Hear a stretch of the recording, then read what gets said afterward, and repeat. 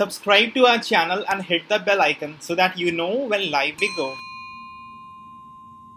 Hello everyone, welcome to RAU'S IAS DNS session. We are going to have a discussion on today's newspaper, The Hindu, Delhi edition dated 10th May 2022. Like always, we shall pick up articles important for civil service examination and discuss them as per the demand of the exam. There is an article on page number 10, How the PM and CJI Agree on Outdated Laws. The article makes comparison of the comments of the Prime Minister recently and the Chief Justice of India in June last year concerning the sedition law.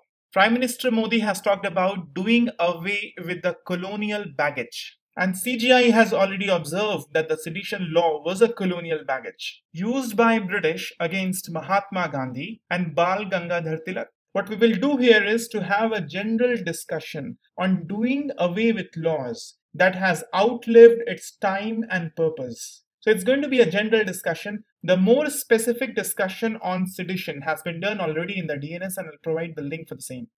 First of all, for the purpose of mains examination, you must be handy with some of the rulings, judgments of Supreme Court that has resulted in considerable reform of laws. Beginning with the case that is the context of the article, Shreya Singhal case.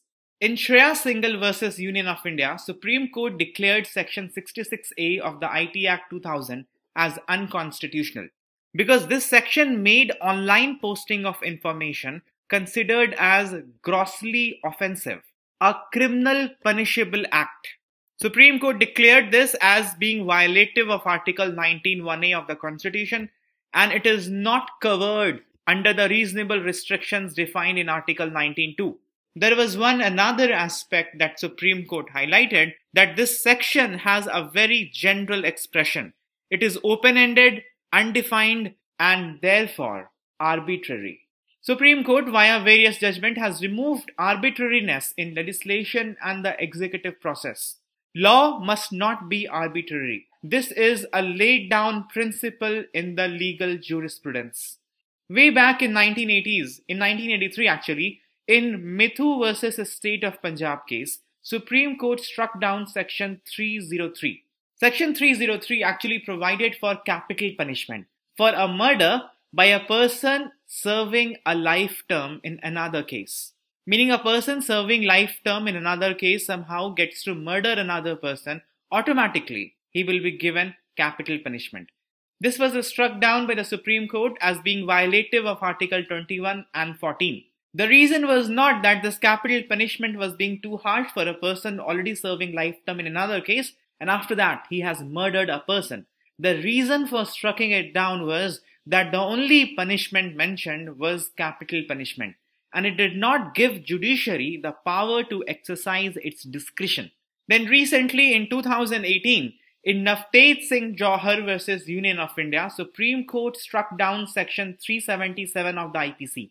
This section criminalized unnatural sex. Supreme Court declared Section 377 as unconstitutional.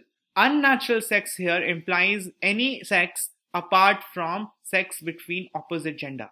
In Joseph Shine case, Supreme Court held that adultery as defined in Section 497 of the IPC is arbitrary, discriminatory, violative of dignity of woman, and therefore unconstitutional. Supreme Court held that wife is not the property of husband. Husband is not the master of wife. So adultery in this case was defined as adultery without the permission of the husband. That permission of the husband was the problematic thing in this section. Previously, Supreme Court has prescribed some measure so that Section 498A is not misused. This section is related with dowry. There are women's rights, but there are also men's rights. And men should not be unnecessarily harassed using this provision of dowry. You must have some examples ready at the tip of your finger so that off the cuff, you can write certain points as to how Supreme Court has reformed the law of the land. Then you must be able to understand and appreciate why these reformation is necessary. First of all, it helps in progressive realization of rights. Progressive realization of right is a doctrine in legal jurisprudence where progressively, as the society progresses, as the time lapses, more and more rights must be conferred on citizens as and when the state is ready to provide. Otherwise, this expectation of progressive realization of right is too unrealistic from executive and legislatures. For example, Supreme Court in case Puttaswamy case declared right to privacy as a fundamental right. As we have just talked about in the Navteej Singh Johar case, when Section 377 was struck down, Supreme Court made an observation that an individual's right to develop one's individuality against the demand of social conformity must be recognized. Individual rights, liberties, freedom, these have to be protected, and progressively so with time. Supreme Court in Sabrimala judgment has declared that individual freedom prevails over group rights, even in the matter of religion. Similar observation has been made in the Joseph Shine case. Justice Chanchud made the observation that Section 497 subordinates women and creates a dent on individual identity of women. When laws become old, they have to be reformed as per the prevailing morality. This helps in progressive realization of rights. For this, laws needs to be reformed and courts help in reforming the laws. In MC Mehta case, Supreme Court declared that right to live in a pollution-free environment is at par with right to life. So right to live in pollution-free environment is part of Article 21. These reformation of laws helps in setting a higher bar, a higher standard for rights of citizens. Supreme Court in Dong Liam Kham versus Union of India stated that the principle of non-refoulement is part of guarantee under Article 21, irrespective of nationality. Principle of non-refoulement means if a person under threat from his own state has come to seek refuge in your state, you cannot return him back, unless the situation normalizes in his home state. As we have already talked about, liberty and freedom of citizens are protected by courts when they reform the laws. The one in the context, Shreya Singhal case. Supreme Court struck down Section 66A of the IT Act. Supreme Court previously in Rangarajan versus P. Jagjeevan Ram case has said that mere threat to public order cannot be the ground to suppress freedom of expression. Supreme Court in Kedarnath versus the state of Bihar has said that sedition charges can be imposed only if it involves intention to create disorder or incitement to violence. Mere criticism of the government should not call for sedition charges. Comments against government, however strongly worded, if does not involve violence, are not sedition. Supreme Court observed this in Common Cause versus Union of India case in 2016. Liberty, freedom, choices. Supreme Court has enabled that, enforced that, protected that for citizens of India. In the Aadhaar verdict, Supreme Court has declared that Aadhaar cannot be made mandatory. But the Aadhaar project was not considered unconstitutional on the ground that it does not create a surveillance state. It does not impinge into the liberty, privacy of citizens. But Supreme Court did modify the Aadhaar Act that was passed by the Parliament. Courts reforming laws is necessary because there are areas in which the executive and legislatures will not venture. In Lily Thomas case, Supreme Court declared that MPs and MLAs convicted of a crime and awarded a minimum of 2 years of imprisonment loses membership of the House. In the Association for Democratic Reform and People's Union for Civil Liberty versus Union of India case, Supreme Court upheld the previously given judgment by High Court mandating that Election Commission must obtain and disclose the background information of the candidates. Similarly, Supreme Court has called for police reform in Prakash Singh case. Supreme Court has done electoral reform, asking nota to be compulsory. Supreme Court in the Nalsa case has activated the executive and legislature to protect the rights of transgenders. Courts having a check on laws like this also ensures that the political party's ideology is not imposed on citizens. The nation is governed by law. There is rule of law in the democracy. It ensures that there is complete justice. Supreme Court introduced the provision of curative petition in Ashok Hurra case. And Section 377 that was struck down, as we have talked about, was struck down through curative petition. So if it's such an important thing, it must be taken proactively by the judiciary. And when judiciary does reform in legislation, there is absolute no question of that not getting implemented by the executive. It will call for the contempt of the court, and it will break down the principle of rule of law. So police officers at all levels must be educated on the latest developments, provisions of the law that has been declared unconstitutional. Superintendent of police must have an oversight on this. Officers doing lapse either by mistake or deliberately must be reported negatively in the annual confidential reports. A suggestion has come from the Attorney General that there must be mention in brackets near the provision that the provision has already been struck down. Presently what happens in the law book, even in the updated ones, the sections that has been struck down are still there. But in the footnote it has been mentioned that these sections have been struck down. So maybe officers going by the rule book, they are doing it by mistake, they are not reading the footnote. And more than 1500 cases that have been registered under section 66A of the IT Act 2002 in the last 5 years have been by mistake. So it must be made clear in the law book that these provisions have been already struck down. Additionally, there must be check in the system itself to identify the provisions of the law under which the cases are being registered.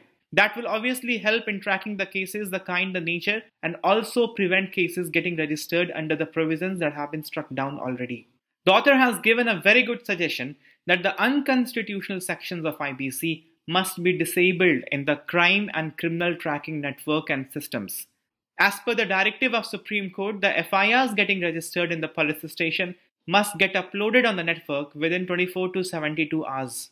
If the system itself can identify that the cases registered are unlawful, then such embarrassing condition like cases getting registered for years and years under sections that have been struck down will not arise.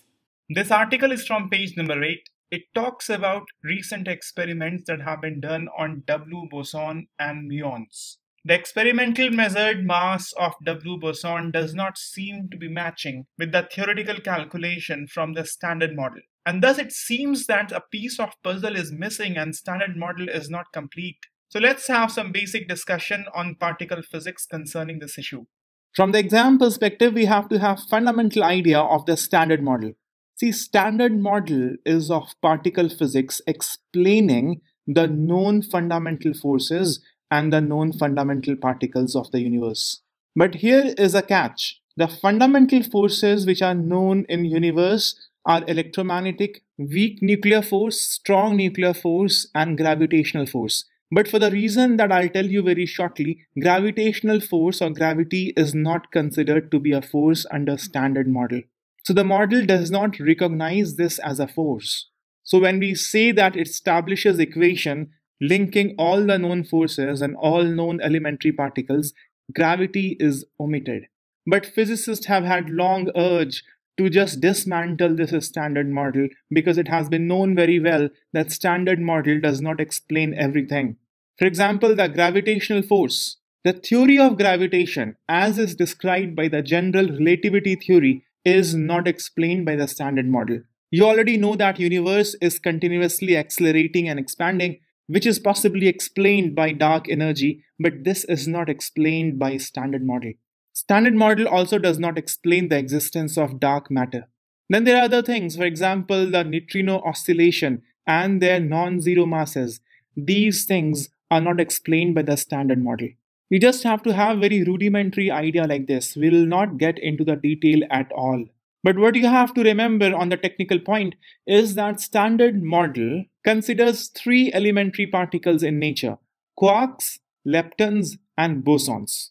And you need to have general idea on these 3 fundamental particles: quarks, leptons, bosons. In 2017, UPSC has asked this question. The terms event horizon, singularity, string theory, and standard model are sometimes seen in news in the context of. The answer obviously is option A, observation and understanding of the universe. Event horizon, singularity, these are related with black holes. String theory gives us understanding of the universe, interaction of different fundamental particles, and so does the standard model. Now you must know this, if UPSC has asked a rudimentary question once, they ask advanced questions on the same things later.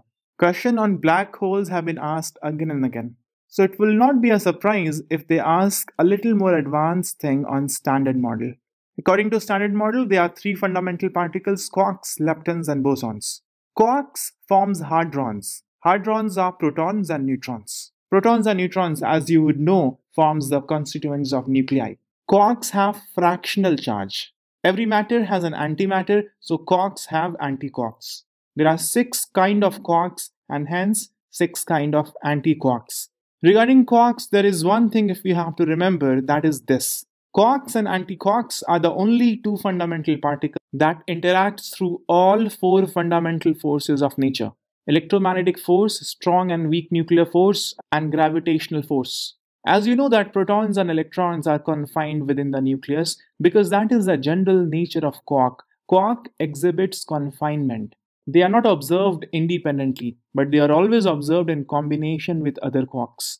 Leptons are also fundamental particle, elementary particles as per the standard model, and they are also of 6 types, just like quarks, but they do not have fractional charge. Electron, for example, is a lepton, and you know that electrons do not have fractional charge. They have -1 unit of charge. Electrons, muons, tau, they are 3 kinds of leptons, and the other 3 are 3 kinds of neutrinos. So you must remember, neutrinos are also leptons. Muon is of particular interest because muon G2 experiment is also making round in news, which you must have heard and read of. We will discuss this as well very shortly. The third kind of elementary particle as per the standard model is boson. Bosons are generally thought to be particles responsible for all physical forces. But it's not just the force, it is also the mass that comes through bosons. Bosons have been named after Indian scientist Professor Satyendranath Bose. In the beginning, I have told you that standard model does not recognize gravity as force because force comes through boson, and the boson corresponding to gravity has not been discovered yet. So gravity yet is not considered as a force under standard model because force comes from boson, and the bosons responsible for electromagnetic force, strong nuclear force, and weak nuclear force exist. But we do not know of a boson that give rise to gravitational force, so it is not considered as a force. Rather, gravity is alternatively explained by the standard model, not considering it as a force. So some elementary bosons like gluons, they are force carriers. They give rise to force between particles. And there is one boson called as Higgs boson. It gives rise to the phenomena of mass. Hence, it is also termed as the God particle because the existence of universe in the manner and the way that we see and perceive because of mass, that is because of Higgs boson. And there are various other kinds of bosons as well. For example, mesons. Photon is also a boson, and there are W and Z bosons. In the last 2-3 decades, much of the experiment has been done on W boson. You must know about W and Z bosons that they mediate weak force. You know there are 4 fundamental forces in universe: gravitational force, electromagnetic force, strong nuclear force, and weak nuclear force. This weak force is that weak nuclear force. But unlike the other 3, weak force is not a push or pull force, but it is a force that transforms heavier particles into lighter ones. So W bosons are actually responsible for subatomic shifting of elementary particles.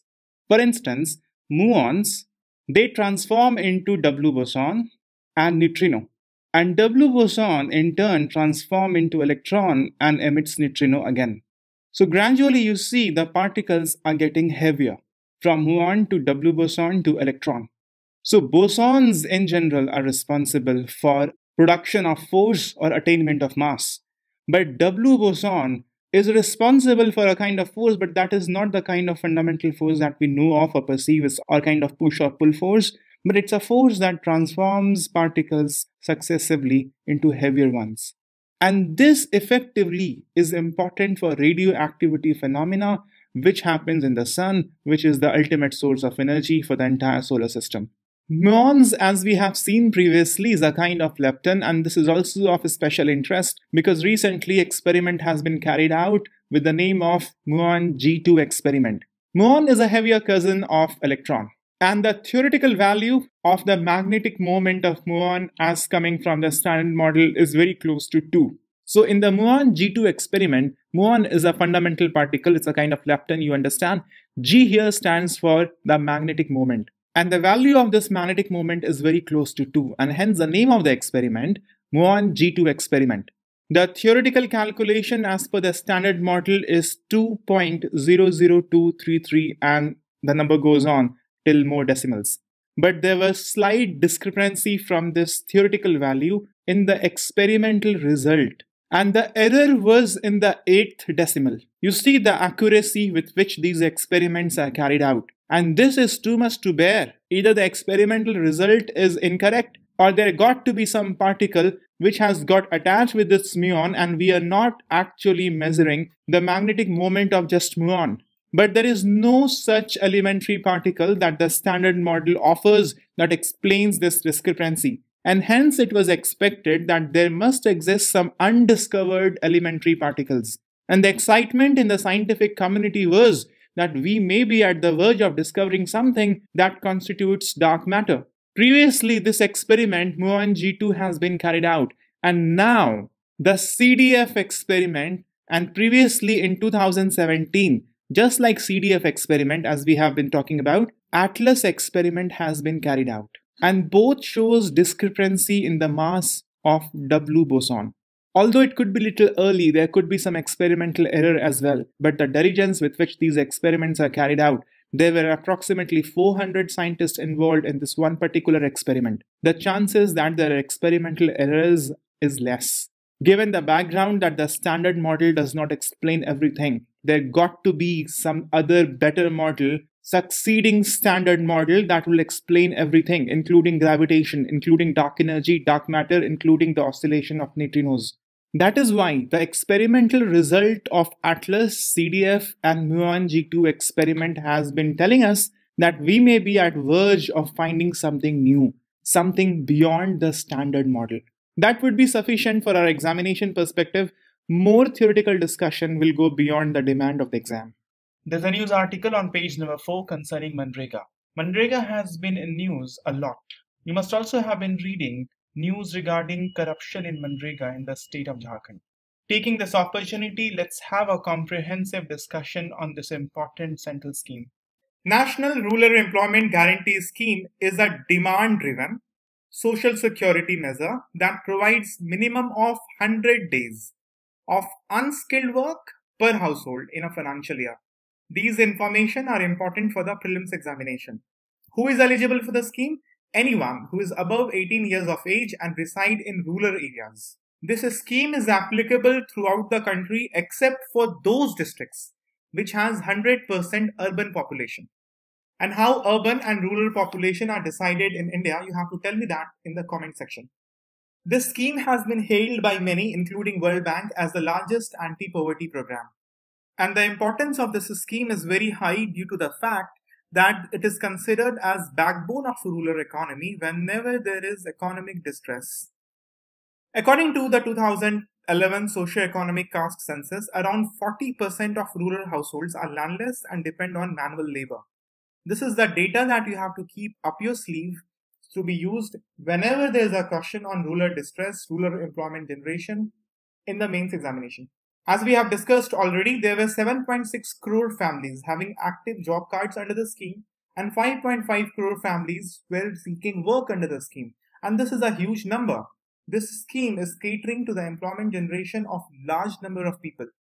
On an average, the daily wage has gone up substantially from the time this scheme was introduced. Present average daily wage is Rs 209. And you must also remember a fact from NSSO report that areas with low consumption expenditure have higher MGNREGA demand as compared to areas with higher consumption expenditure. Lower consumption expenditure signifies economic financial distress, less demand.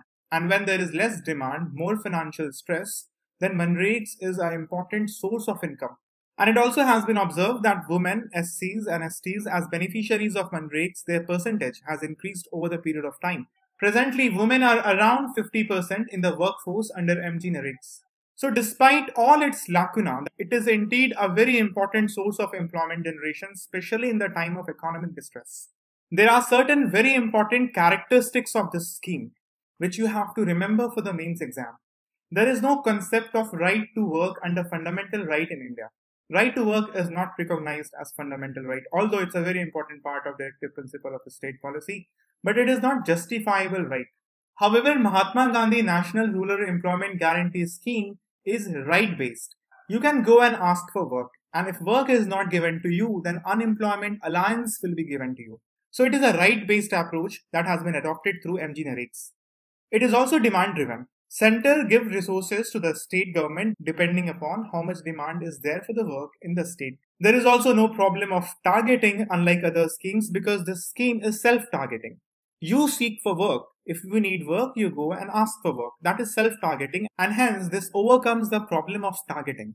As we have talked about, there is unemployment allowance. If you go to seek work and work has not been provided to you within 15 days, then you are entitled for unemployment allowance. Unemployment allowance is not common in India, unlike Nordic nations. However, under this scheme, for the first time, this concept was introduced and it was institutionalized. If you don't get work, you'll get unemployment allowance. However, that will be lower than the wage that ordinarily a person will be getting under MGNREGA. The scheme adopts bottom-up approach and it strengthens grassroots democratic institution of our country, which is Gram Sabha.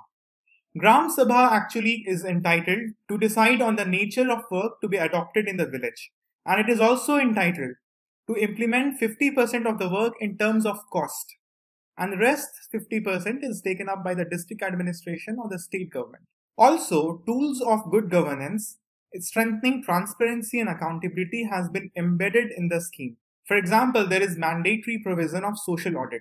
There is also a provision of ombudsman system because CAG does not audit MGNREGA, and Mahatma Gandhi National Rural Employment Guarantee Act also asks the state government to proactively disclose all the information on the web portal. And that's how the information we have got, that 1.9 lakh people have got employment so far under NREGA. As we saw in the beginning, performance of the schemes taken for the vulnerable sections by the center and the state has been mentioned in the syllabus. So if you're doing any important scheme, you have to do the performance analysis of this scheme because that's the most likely thing to be asked in the mains exam. Let's do the same for National Rural Employment Guarantee Scheme. How the scheme is doing? The scheme is doing fairly well despite its lacuna that we will also discuss. But first thing is there has been increase in rural wages. As we have seen, the present wage under the scheme with some disparity among the state is 209 rupees. And it has gone up substantially from the time it was institutioned. Although to a limited extent, the scheme has helped in achieving the concept of decent work by providing facilities like shade and also Krishi facilities in certain NREGA sites, for example in Meghalaya, Andhra Pradesh and Telangana. As we have seen a moment back that 5.5 crore households were given employment last year. On an average, 5 crore households have been given employment from 2008.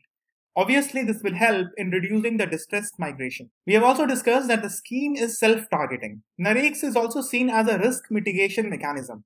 As per the annual report of Ministry of Rural Development on NREGA, it has been shown that when rainfall is scanty, in those years, there is higher overall participation in NREGA.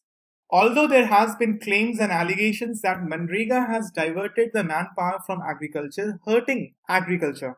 But Ministry of Rural Development in its annual report has put out that MGNREGA has actually helped agriculture. It has helped in various ways, for example, construction of agricultural assets like farm ponds, irrigation assets. And this has helped in the usage of barren lands for cultivation. This has also helped the small and marginal farmers in moving towards dual and multi-cropping. And this has also helped in making the water available in general for humans and livestock. NREGA has also helped in empowerment of weaker section and hence bringing social justice in society. This is a very important data that you have to remember that as per NSSO report, scheduled caste and scheduled tribes have accounted for 51% of manpower under NREGA. Women around 47% and this has increased to around 50% right now. But the mandated percentage of women participation was 33%. And the women participation has surpassed much higher than this. You also have to know, as per the directive given by Ministry of Rural Development to the states, beneficiaries under Forest Right Acts are entitled for 150 days of employment as against 100 days of employment in general category.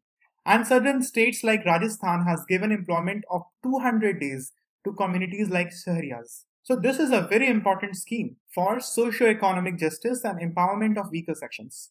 The scheme has also helped in financial inclusion because the payment under the scheme is done directly into the bank accounts of the beneficiaries through direct benefit transfer.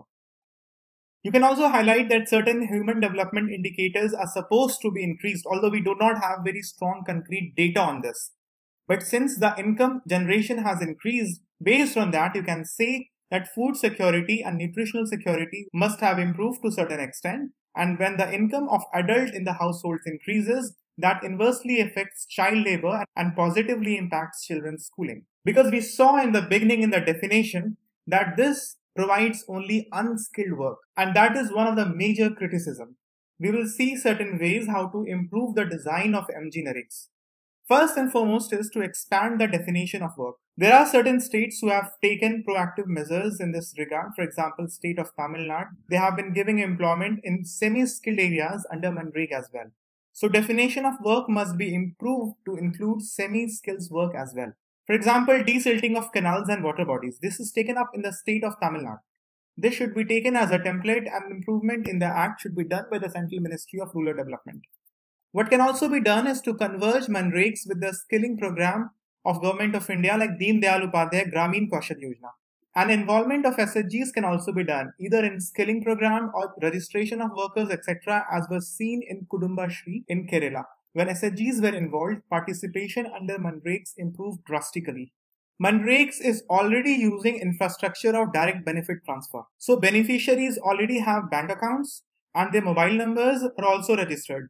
So the infrastructure of JAM Trinity can be further utilized to increase the insurance coverage through the MGNREGA program, and microcredit and micro-insurance can also be given to the beneficiaries under MGNREGA. This is a very important suggestions for the improvement of the scheme. Gram Sabha, as we saw in the beginning, although has been made the central point in the implementation of the scheme, but the Gram Sabha is most of the time marginalized, sidelined by the district administration or the state government.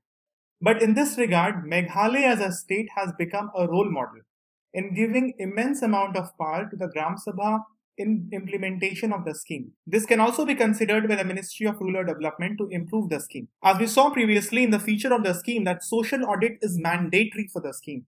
But most of the state has not institutionalized it and social audit does not happen regularly. But Andhra Pradesh and Telangana government have made special provision for the social audit beyond what has been mentioned in the legislation. And hence, this becomes another important recommendation for the improvement of the scheme. We saw previously that there is an ombudsman system within the scheme, but it is recommended for better financial integrity and propriety. CAG must be allowed to do the audit of MGNREGA. Presently, there is no provision of grievance redressal. It is mentioned in the act that you go for the work, you'll be given the work.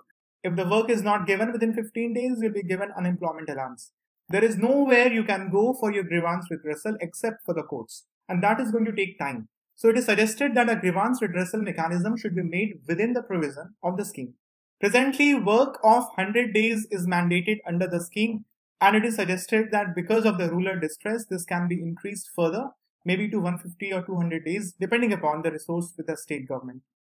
Writing a small case study in the mains examination can be very marks fetching, especially in 15 marker. I'm giving you a case study which you have to trim down within 50 words to make it usable for the 15 markers in the mains exam. See, Tamil Nadu has institutionalized MGNREGA with Public Works program. And the dual purpose of asset creation and livelihood security is ensured in this way. Ministry of Rural Development of the state is collaborating with Department of Agriculture, Fisheries, Horticulture, etc. for this purpose.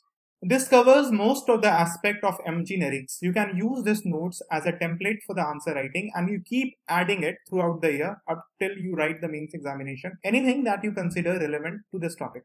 There is an article on page number 7, The Importance of Emigrants. According to the Ministry of External Affairs, there are around 13.4 million non-resident Indians worldwide. And these migrants have not only contributed to the growth of destination countries, but they also have benefited India in terms of higher remittance, enhancement of India's soft power, and greater integration of Indian economy with the global economy. In this regard, this article discusses the present status of remittances into India and also suggests some measures to enhance the inward remittance. See, remittance into India, as per the Migration and Development Brief Report of the World Bank, the latest we have is of November 2021. According to this report, India continues to be the largest remittance recipient country in the world. The inward remittance into India is around $37 billion. And India has been the largest remittance recipient country since 2008. You must also know that remittance into India accounts for roughly 2.9% of GDP. And you know what? This is higher than the FDI flow into India. And moreover, the inward remittance flow in India is more stable. It's not fluctuating like FPI. The top 5 remittance receiving country in world are India, followed by China, Mexico, Philippines, and Egypt. And the top 5 countries receiving remittance in terms of percentage of GDP are Tonga, Lebanon, Kyrgyz Republic, Tajikistan, and El Salvador. Some of the steps you must have off the cuff as to what should be done to increase the remittances into India. One of the fundamental things that needs to be done is to promote labor mobility from India. A, by reducing the cost of recruitment of workers, and B, by having better coordination with the countries where migration from India are higher, for instance, the West Asian countries and Southeast Asian countries.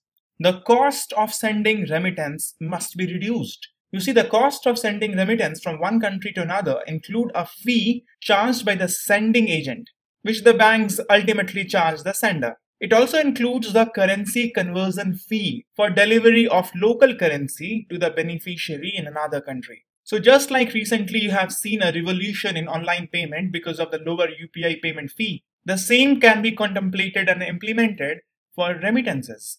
Substantial portion of remittances are actually unaccounted. The informal, undocumented migration must be reduced by greater coverage of registration. And labor mobility can only be increased if protection and safety of migrant workers can be ensured. There must be some accountability for recruiting agencies. The Indian Foreign Mission must be in touch and monitor the working of these recruiting agencies, and finally the working condition of companies and corporations where Indian migrants are employed. Labor mobility can also be increased by enhancing the skill set of migrant workers. Government of India has taken some initiative in enhancing the skill set of migrant workers. Jog your memory and list down some of the initiatives in the comment section. Above all, to set all these balls rolling, there has to be an overarching policy and legislation. For this purpose, the Draft Immigration Bill 2021 must be passed expeditiously.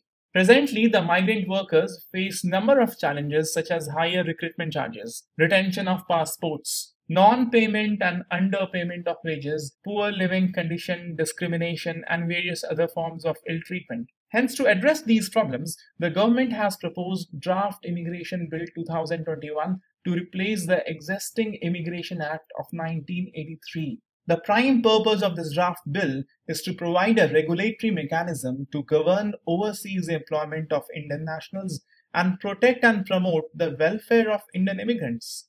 Some of the features of the bill include mandatory registration for all category of workers before departure to any country, so as to ensure better protection, support, and safeguard for them in case of vulnerabilities. There has been a body proposed called as Immigration Management Authority.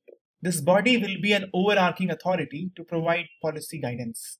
Now sit down tight. I'll ask you a question and you have to answer. I'll read out the question for you. I'll give you 2 seconds of time to think and you have to tell me whether the statement is true or false. Summon all your energy and attention and take this speed test with utmost enthusiasm. Collider detector at Fermilab experiment and Atlas experiment are related to neutrinos. The statement is incorrect. They are related to bosons. Standard model does not explain the theory of gravitation as described by general relativity. The statement is absolutely true. You know that under standard model, bosons provide force and boson corresponding to gravitation has not been discovered yet. So gravity is not considered as a force under standard model. According to the standard model, elementary particles in nature are quarks, leptons, bosons, and fermions. There are 3 elementary particles, quarks, leptons, and bosons. Fermions here have been added additional to what are considered as elementary particles. Muon G2 experiment, recently in news, is a groundbreaking experiment that has discovered a new particle that may be the constituent of dark matter. It has given us nothing so far. It just has created suspicion that something can be missing in the standard model, and that missing thing can be something that constitutes dark matter. But we know nothing for sure till now. So to say that it has discovered something would be absolutely incorrect. Higgs boson gives rise to the phenomena of mass and energy, and hence it is called as God particle. Higgs boson is a kind of boson that gives rise to the phenomena of mass, not energy. Weak force transforms heavier particle into lighter ones. The statement is correct, and hence it gives rise to radioactivity. Remittances into India as a percentage of GDP is more than FDI. We have seen this. This is a correct statement. GDP. As a percentage of GDP, remittance is around 2.9%. FDI is around 2.5%. India gets highest amount of remittance from UAE. The statement is incorrect. India gets highest amount of remittance from US. That's around $68 billion. That is followed by UAE, $43 billion. Then Saudi Arabia, around $35 billion, and then Switzerland. Participation of women under Mahatma Gandhi National Rural Employment Guarantee Scheme has been more than 50%. It's a fact, very important fact concerning female labor force participation in the rural region. The statement is correct, although it has been to 5 years low, and that still stands at around 53%. Although present participation of women in MGNREGA is at 5 years low, but it is still at around 53%. The question is, in which of the following case one or other provision of law has not been struck down? Shreya Singhal case, section 66A of IT Act was struck down. In Navteej Singh Johar case, section 377 concerning homosexuality was struck down. In Joseph Shine case, also called as adultery case, concerning section 497 of IPC was struck down. In MC Mehta case, no section was struck down. In MC Mehta case, Article 21 was expanded in its scope, and the right to live in pollution-free environment was declared as a fundamental right. Now you have question of the day for yesterday and question of the day for today. Please do what you always do and be upbeat about your coming prelims exam.